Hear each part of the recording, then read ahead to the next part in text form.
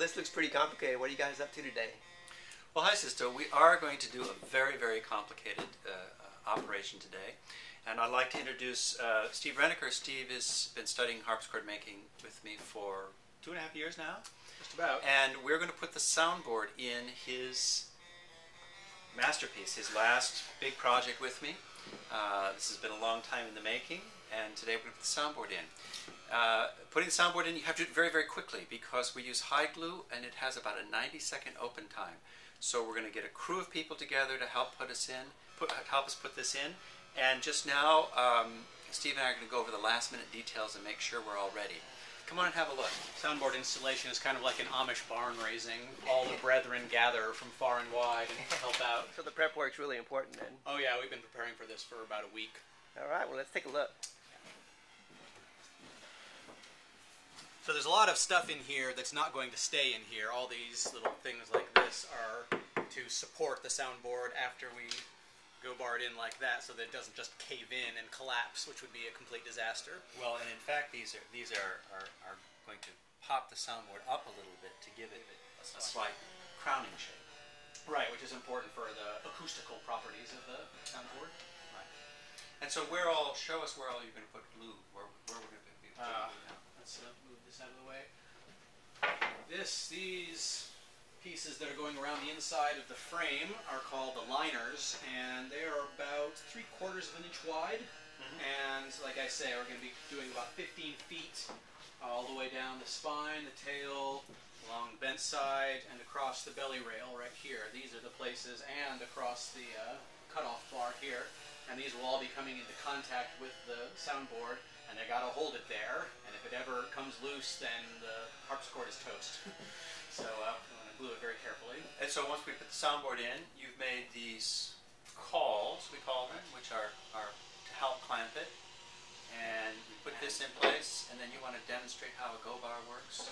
Sure. So we're going to have the soundboard across here, and I put this on top of the soundboard so that these go bars right here don't scuff or damage the soundboard. And we're going to be putting about 60 of these go bars all around the sides and across the cutoff bar here.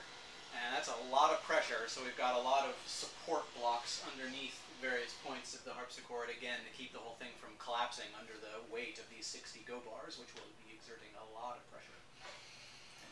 Well, I think the next thing we need to do before people show up is we're going to actually heat up the wood on the instrument. I'm using hot hide glue, and so we want everything to be as warm as possible, because the warmer it is, the longer the open time before it sets up. So we have these heat lamps here. We're going to bring these down, set these right up close to the interior. We'll leave them sit for about 20 minutes until the crew shows up, and then we'll be ready.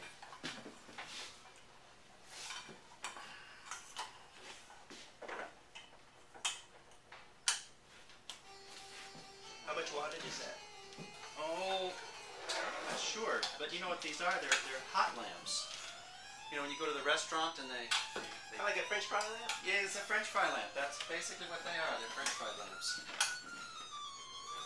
And then the last thing let's check on is how the glue is in the glue pot. We want to have the glue exactly the right consistency. That's about right, and there's plenty of it. Okay. We're set to go then. All right, everybody ready? Yep. Everybody mentally prepared? Everybody in your character?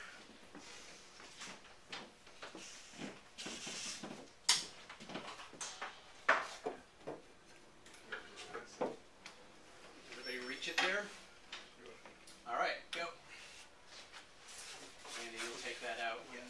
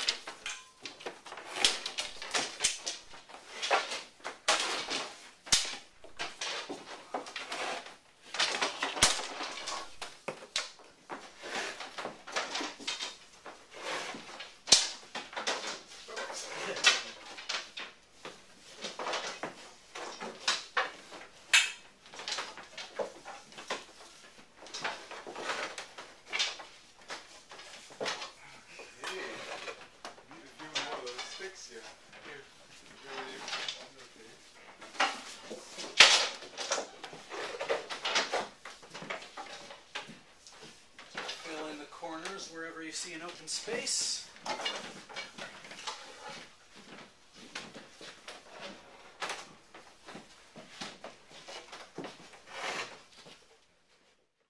Well, well done. Thank you, Okay. thank you, and thank you to everybody. Now we're just gonna wait.